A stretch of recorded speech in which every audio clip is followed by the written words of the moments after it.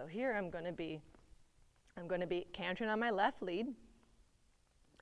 And so I want to feel, if I'm cantering, I'm going to go, I'm cantering, cantering, cantering. I'm going to exaggerate this swing.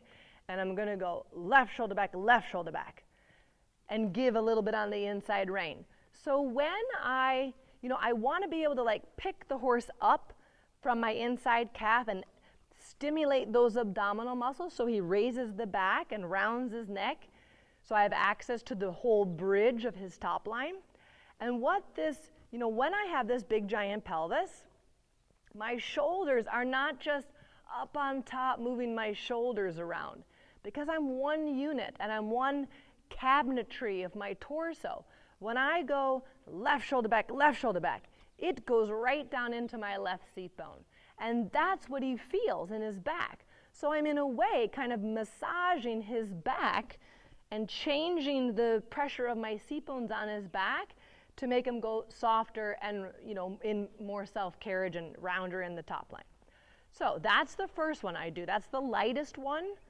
So we'll call that like step 1. And then if that doesn't work and the horse is still kind of pulling and whatever, then I go one notch stronger. So I'm cantering, cantering, cantering, and I'm going to go left shoulder back, right shoulder back, left shoulder back, cantering, cantering, cantering, cantering, left shoulder back, right shoulder back, left shoulder back.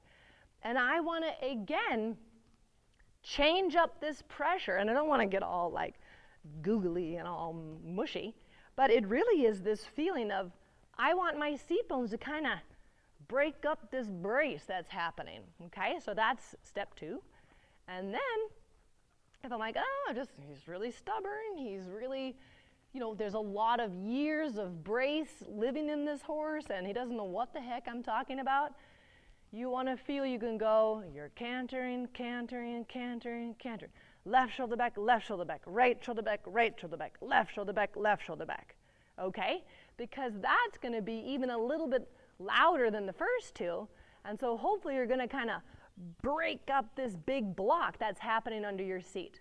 What's important afterwards is to be able to soften and drive with that inside leg, because you want the horse to sort of carry himself and his bend and his balance on his inside hock.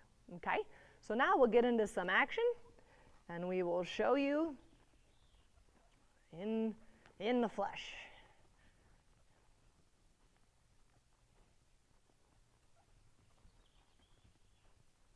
Good boy, Gideon.